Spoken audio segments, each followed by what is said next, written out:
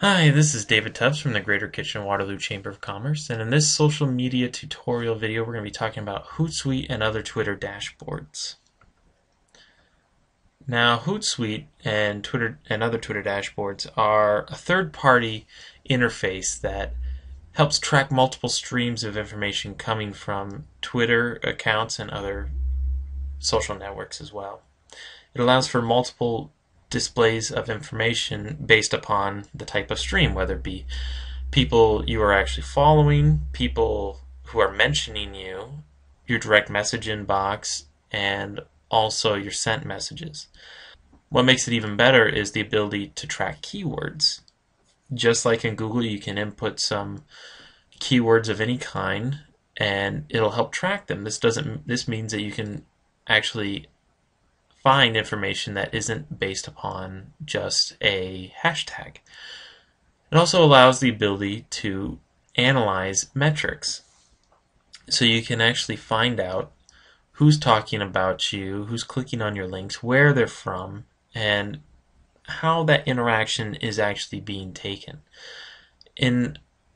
Hootsuite itself is also a one-stop shop for social media management. It goes beyond Twitter. You can even track and maintain your accounts on Facebook, LinkedIn, and Foursquare. It's a very broad-reaching piece of software. Now, one of the biggest contentions with these third-party interfaces is what do you choose? The two biggest names in it are Hootsuite and TweetDeck. Hootsuite is a browser-based dashboard that I actually use personally, and while TweetDeck is a downloadable piece of software. This means that Hootsuite you can access from any computer anywhere, while TweetDeck is limited to the computer that the software is actually on. That's what makes Hootsuite just a little more nimble from your day-to-day use. Hootsuite also allows for more than just Twitter, as I mentioned before. You can actually track and maintain all of your accounts on Facebook, LinkedIn, Foursquare, WordPress, and there are even more in addition to that. And just a little bit of background information. TweetDeck was recently bought by Twitter in the middle of 2011, and some believe that the purchase was a way for Twitter to eliminate a bit of competition, because you are finding more and more people aren't even going on Twitter.com. They're using the third-party dashboards because of their effectiveness. In the most recent Twitter update, you actually saw a little bit more integration of the information that these third-party dashboards help pioneer. And it does make a lot of sense because they do want to keep that competition limited. As I mentioned, I personally use Hootsuite, and that is the one I enjoy using because it is a little more nimble. It has great interfaces. It's free, just like TweetDeck. Now, how to use Hootsuite. Hootsuite is very easy to follow. Anybody who's used any type of dashboard anywhere will be able to follow the Hootsuite dashboard. Now, this is what a Hootsuite interface will look like. Now, this is the Greater Kitchener-Waterloo Chamber of Commerce feed. So you have your home feed of all the people that you are actively following, and they will update in real time as they are posted, usually in bunches. This is the stream for people who have mentioned you, and you can track that all the way down. And you will see the links, the Twitter handles, and also any hashtags that happen to be used in it as well, such as the 140 Conference of Ontario there. And as you scroll farther to the right, you'll see the other streams that I've added, such as the keyword searching, which is very important for brand recognition and tracking.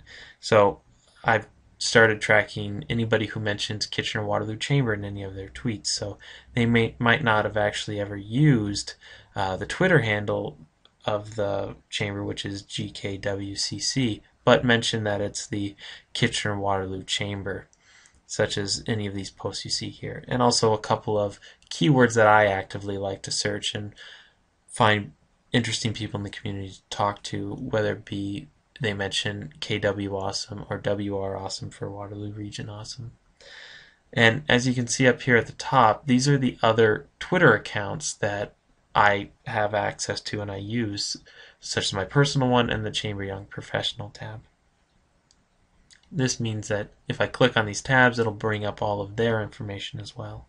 So say you wanted to actually type out a message of some kind. It's very easy, just like on twitter.com. Type out your message, and then say you wanted to schedule it. You press the little scheduling calendar here, and you can select the date, specify the time, and it also has a bulk message uploader. If you wanted to attach a link and shrink it to an hourly link, that can be done there. You can also specify what type of shortened link you want, whether it's any of these. And also attach a document, whether you want to attach a photo or upload a PDF of some kind or a Word file for people to pull and download as well. And at this point, everything here is free. You don't have to pay a single dime for it.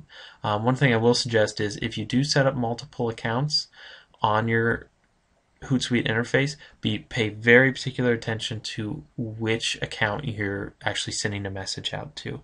You don't want to mix up the messages for two different companies or two different types of personalities that you have set up on Twitter.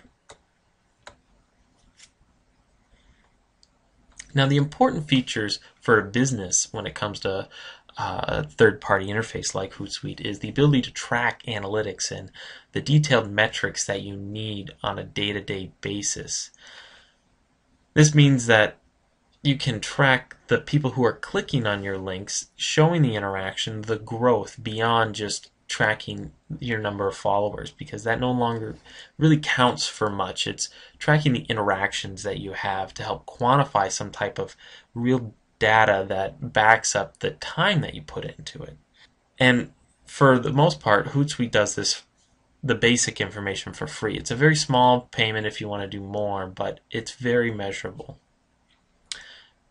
And it also allows you to schedule posts. So if you have one thing you want to talk about that's never going to change, you can post it on a regular basis, because you do have to you have to understand that when you tweet something out, you may only be hitting 5 to 10% of your followers at any given time.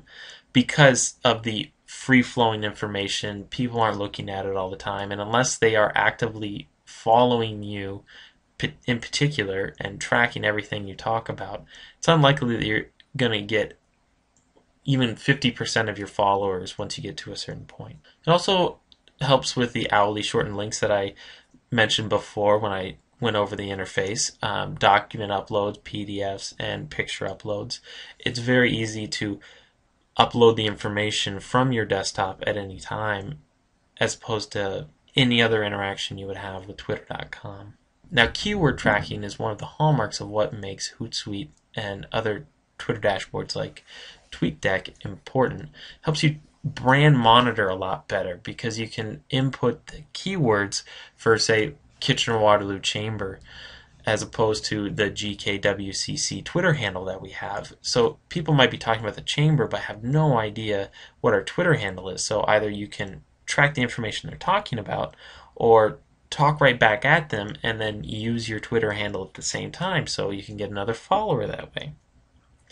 It makes it very easy to find out where your marketing is going based upon the tracking that you're looking at.